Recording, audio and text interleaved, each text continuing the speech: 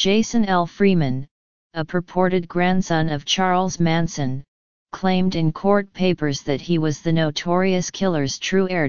He wanted to give him a proper burial, Mr. Freeman said in a recent interview, noting that he would invite a small inner circle of his grandfather's friends to a private funeral service and then spread his ashes over water. Now, it appears, Mr. Freeman will get that chance. In a messy legal battle over Mr. Manson's remains and belongings, a judge in Kern County, California, ruled on Monday that Mr. Freeman, a Florida man who had claimed that his father was Mr. Manson's son, was the surviving competent adult next of kin. 3 other men who had also staked claims: a purported friend who said he filed Mr. Manson's will in court, and 2 people, including a purported son, who filed a joint petition, could not refute Mr. Freeman's assertion, the judge said. Mr. Freeman, who could not be reached for comment on Monday evening, said in an interview in January, "I'd like to grab a hold of my grandfather's name and have a little more control over it. Everybody's had a free-for-all for the past 50 years. The ruling on Monday capped the first part of what has become a complicated tug-of-war over what Mr. Manson left behind, which some have speculated would probably not be much beyond his body.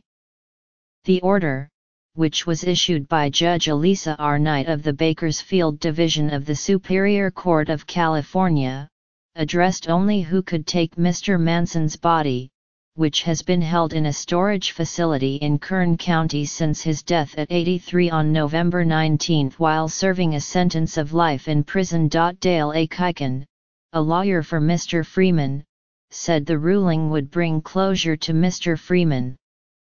He said his client had struggled with his family's history, saying that Mr. Freeman's father, Charles Manson Jr., who killed himself in 1993, was also not someone he admired. He's trying to deal with that in his own way, and part of that is bringing part of the episode to a close, Mr. Kuiken said in an interview on Monday night. That's a pretty big burden. The second part of the legal battle, over the heir to Mr. Manson's personal belongings, was expected to continue in Los Angeles Superior Court this week. Throughout his life, Mr. Manson acquired a bizarre celebrity status, attracting fanatical followers, pen pals, and collectors of his jail cell creations.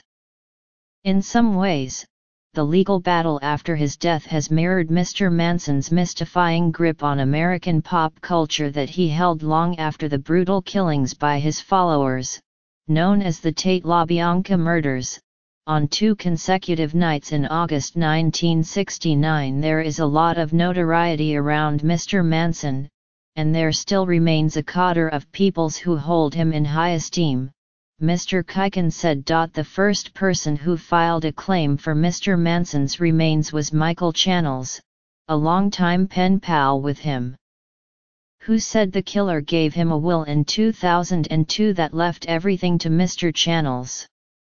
But Judge Knight wrote in her ruling that the will presented by Mr. Channels did not meet California's legal requirements. The other petition was filed by Benjamin Gorecki and Matthew Lentz and claimed that Mr. Lentz was Mr. Manson's son. But because Mr. Lentz was adopted after he was born, he forfeited any relationship with his biological parents, Judge Knight ruled. Mr. Kuiken said Mr. Freeman planned to travel to California within the next week to receive Mr. Manson's body. In the meantime, the next legal phase moves to Los Angeles, where the same 4 men have made claims for his belongings. But it is unclear what Mr. Manson, who was sentenced to prison in 1971 on 7 counts of first-degree murder, left to be collected. What has a guy who has been in jail for 50 years have to his name? Mr. Kuiken said. I couldn't begin to value what is there.